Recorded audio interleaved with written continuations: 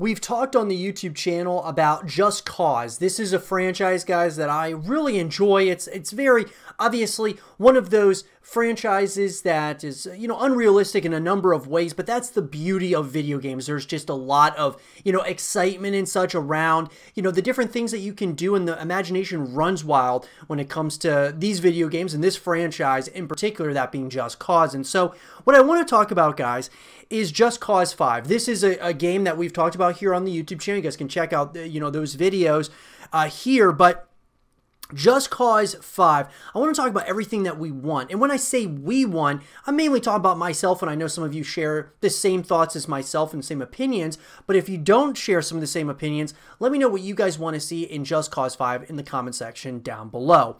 So guys, let's talk about the release timeline here really quick so we can give some context. So you got, from 2006 was our very first Just Cause game that came out.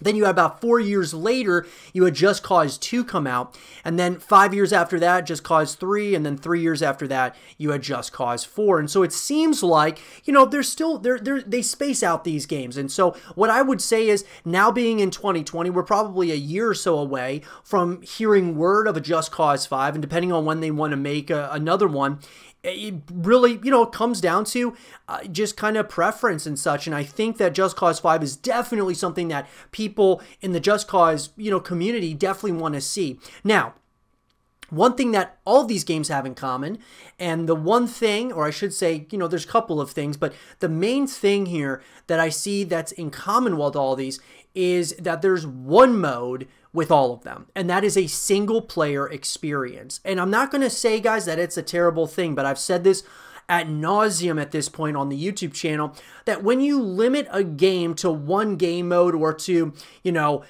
only a limited amounts of different ways that you can connect with that game or franchise in this, instance, there is a lot of, there's a kind of it kind of stunts the growth of what the potential could be for a series like Just Cause. So to give you an example, each of these games are a single-player experience. I'm not saying that the single-player experience isn't good, because it's very exciting, it's invigorating, it's a very fun experience depending on which one you're talking about.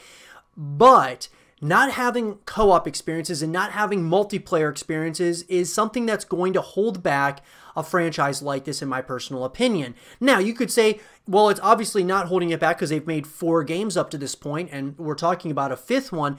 But I think what could really progress the franchise forward in a major way, I'm not just talking about from, moving the story in the right direction. I'm talking about moving the franchise in the right direction, moving it to a point where there's lots of people streaming it on Twitch. There's a huge community of people talking about it on a daily basis. And because when it comes down to it, guys, we know the facts is that multiplayer games are typically the biggest games in the world at this point. Single-player experiences are certainly something, that are special and something that should not ever go away. But I think what needs to happen strategically by the developers and publishers is taking franchises and saying, basically, okay, look, this has been the formula. We've been making a single-player experience, but now we need to expand it in order to grow this fan base. Because if you have 4 games, like in the case of Just Cause, you obviously have something there, but it may have its growth stunted because you only are doing single-player experiences. If you have multiplayer and co-op modes, it brings you back to the game, brings you back to the franchise on a consistent basis, especially if those game modes, that being multiplayer and co-op, are really good. And so single player can be great, guys, and I've compared this to, like, I'll compare this to, like, God of War, which obviously came out, and that was a very, incredible experience. People loved the single player experience for God of War. People are excited for the continuation. But see, there's only so much you can do with a single player experience, like a single player story. You play it a couple of times, and then you usually move on to another game. Like, you may play the campaign a couple of times through. What I will do is I'll play the campaign one time through, see what the story's like, and then I'll go back through on my second time around, and I will look for collectibles and things of that nature kind of try beating the game in a different way and playing it on a harder difficulty. But after that, if there's no other ways in which you can connect with the franchise, I'll move on to another game. And usually I'm looking for games that are full package deals. I'm going to spend $60, and in that $60, you're not only getting a single player experience, but you're also getting multiplayer and you're getting some co-op modes.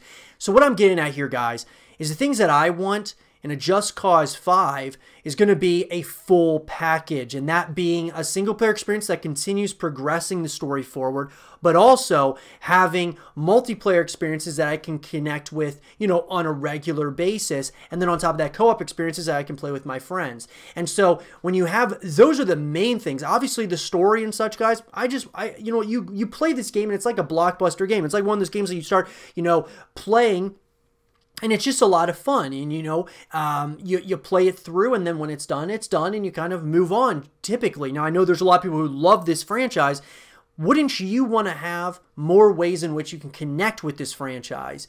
That being like co-op or multiplayer, even if they just added a few things. I mean, I'll give you an example of a franchise that I feel had tons of potential, but because it was behind the curve on some of these things, it, you know, ended up kind of fizzling out, was Dead Space. It was a very niche game in the standpoint of a horror action game, or more so just a horror game in general, and they were behind with adding co-op, they were behind with adding, you know, multiplayer modes and such, and so when Dead Space 3 came out, they tried to change the formula to an action horror game instead of just a, you know, pure horror game, and it didn't really settle well with people, and then on top of that, they added co-op, but it was almost a little bit too little too late. What I'm getting at here is that Just Cause can kind of learn from mistakes like that of some of the other games out there in the gaming landscape. You would hate to see Just Cause end up just ending one day because it's just not bringing in enough copies. Like a single player experience, just it's not doing enough. Whereas if they add multiplayer and co-op, it's going to really build that franchise in a different way. And I think it's important to have a full package deal. And so that being said, guys, that's my main thing personally, as from a perspective of someone who is a lover of video games and absolutely would really likes the Just Cause franchise. I think this is a great franchise overall, guys.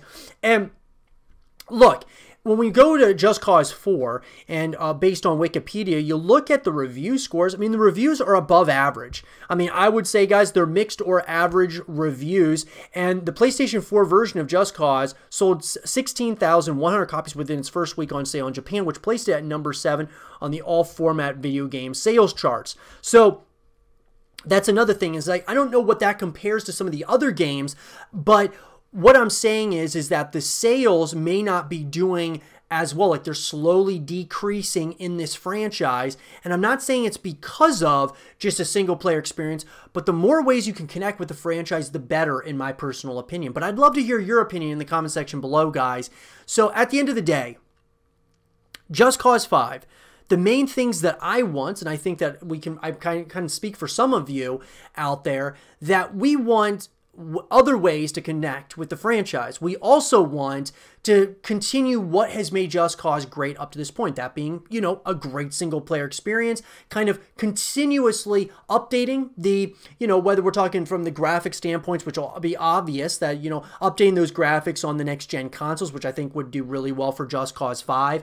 And then on top of that, just continuing the legacy and the story, and even adding new mechanics, you know, slightly. Keep it like Just Cause, but, you know, adding a few new mechanics is always something that's really great as well. New environments that you're traveling around, that's also really cool. But all in all, the main point here is a full package, guys, is better than just having a part of a package, right? So I think that's really important to understand, guys, and that's what my thinking is. I'd love to hear yours in the comment section below.